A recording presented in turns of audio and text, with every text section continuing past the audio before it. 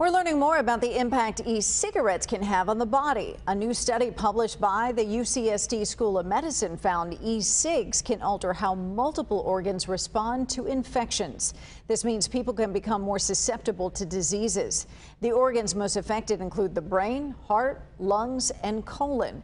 Researchers also say the type of flavor of the e-cig plays a role in how bad the inflammation is. For example, mice that inhaled mint flavor had hearts that were more sensitive to bacterial pneumonia compared to those that inhaled mango flavor e-cigs.